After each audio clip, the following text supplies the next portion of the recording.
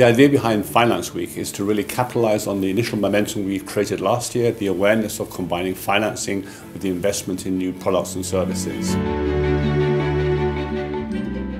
Today we're here to talk about LNG to power, financing the fuel of the future.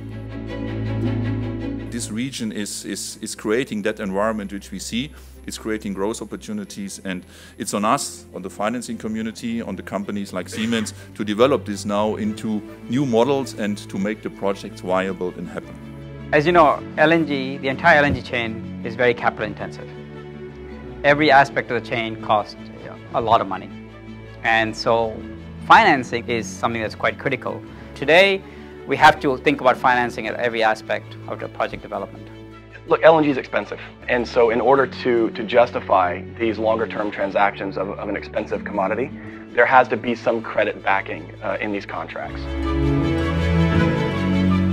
Financing is the lever to get the project realized. A strong off-taker, a secure gas supply, and an experienced EPC contractor are the basic elements to get LNG to power projects off the ground. Financing is critical to transforming these visions that our customers have into working assets.